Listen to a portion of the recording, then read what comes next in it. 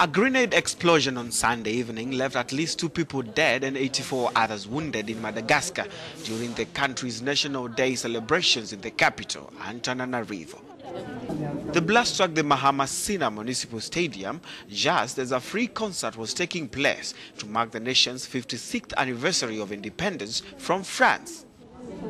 The country's president visited the injured victims in hospital and pleaded for calm as he blamed the attack on tensions with his political opponents. What happened here in Mahamasina is really a heinous act. The government does not accept and will not tolerate any destabilization acts. No arrests have been made in connection with the attack, and there was no claim of responsibility. The last attack to hit Madagascar was in January 2014 when a grenade blast killed a toddler and injured several other people outside the same stadium.